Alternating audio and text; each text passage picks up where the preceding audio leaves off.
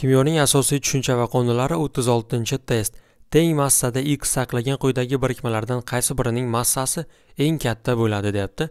Bu masalani ishlash uchun, demak, har bitta javobdagi x larni sonini tenglashtirib olishni maslahat beraman. Chunki x larni soni teng bo'lgan paytda, demak, teng massada x saqlaydi moddalar.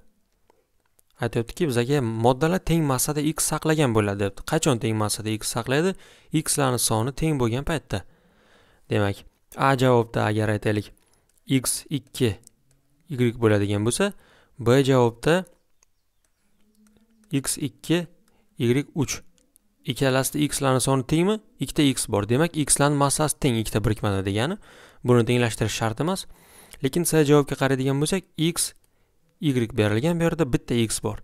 X ni ikkita qilishim kerak va bu uchun y ham ikkita bo'ladi. Chunki modda tarkibi o'zgarmas bo'lishi uchun yoki bo'lmasa bunday qilamiz. Yoniga indeks qo'ymaymizda, koeffitsient qo'yamiz. Mana, ikkita x y bo'ldi. Ya'ni mana shu molekulada ikkita bo'ldi. Va bu yerda ikkita x bor, tepada ham ikkita x, bu yoqda ham ikkita x. Hammasida teng massasi.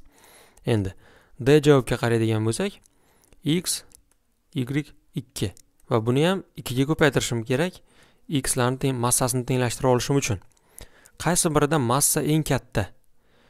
Xo'p, birinchisida ikkita x bor, hammasida x lar ikkita. Hammasida x lar teng, lekin y lar bilan farq qiladi. Birinchisida y bitta, ikkinchisida 3 ta, uchinchisida 2 ta va oxirgisida 4 ta y bor.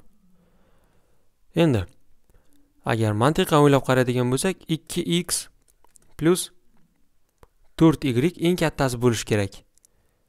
2x plus 1y bor bu yerda, 2y bor va 3y bor va 4y bor. Eng kattasi, demak, mana bu D javob bo'lishi kerak.